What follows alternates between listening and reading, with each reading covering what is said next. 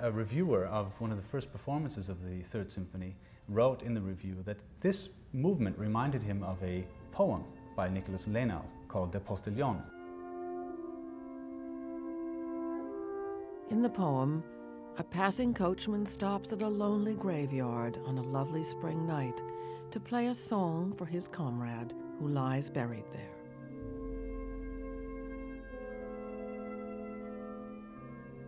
Mahler was astounded by this review, and he called in the reviewer and said, "How did you know? This is precisely the poem I had in mind." What do the animals in the forest tell us through the fable of the cuckoo and the nightingale? That death is the end of one life, but not the end of life itself. When one singer leaves the stage, another appears. The song goes on. But against that, we hear the message of the post horn. To humans, an individual life is uniquely precious, not just a link in an endless chain.